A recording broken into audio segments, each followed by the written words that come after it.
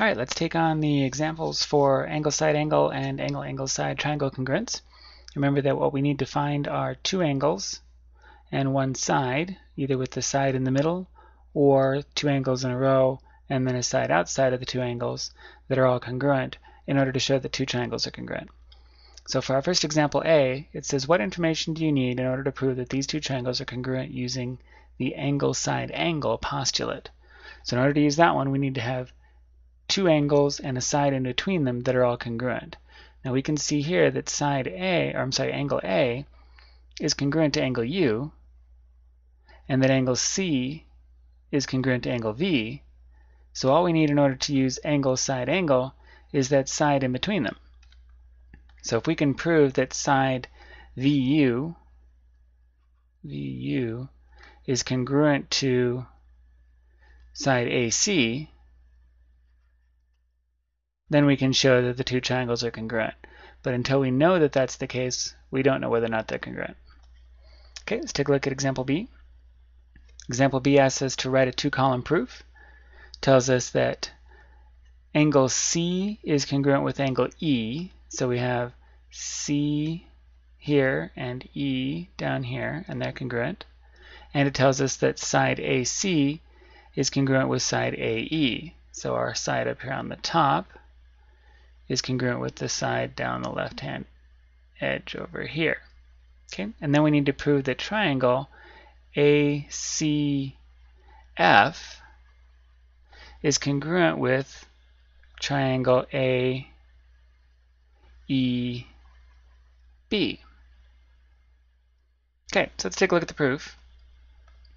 First thing we have, our first statement is just our givens. It's the angle C and angle E are congruent, and side AC and side AE are congruent. That's what we just went over.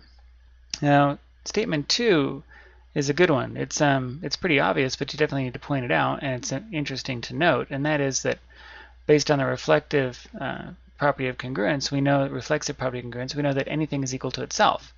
And since angle A over here is used in both triangles, and it's congruent to itself, that gives us another angle that we know is congruent with the two triangles. This angle up here exists in ABE and AFC. So now, since we have one angle, C, one side, AC, and angle A, as congruent with their corresponding angles in the other triangle, we can use angle-side angle to say that the two triangles are indeed congruent. So the only thing we're really missing based on our initial information was to note that A was congruent with itself. It gave us that other angle we needed. Okay, let's take a look at example C. Example C asks what information we need in order to prove that the two triangles are congruent using first angle-side angle. So let's take a look at that.